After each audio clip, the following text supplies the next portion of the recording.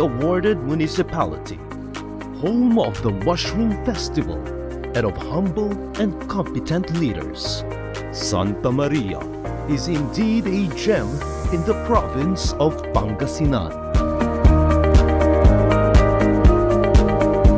Basta Ramos, ayos.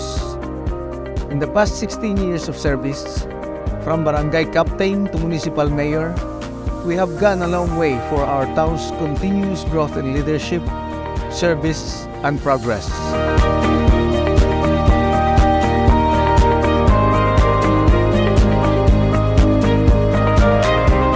In Pangasinan's One Town, One Product project, we boast our mushroom produce not just an economy and tourism booster, but a very distinct one too.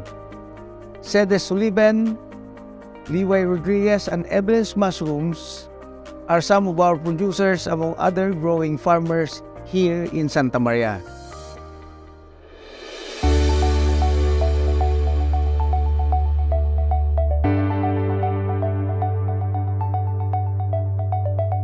Our most recent projects include construction of sanitary landfill in Barangay Santa Rosa, the commercial building beside the auditorium, the Bantog Road widening,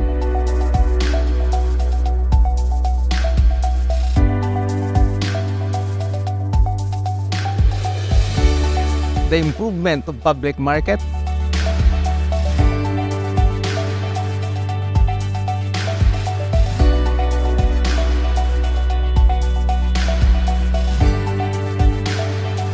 the installation of solar street lights from Barangay San Alejandro to Pangasinan State University in Barangay Namagbagan.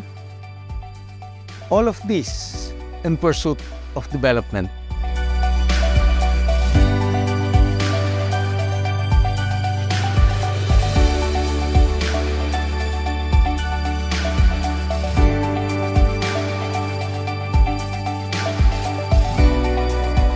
Santa Maria is proud as well with our best practices, which include the gulayan and vermiculture.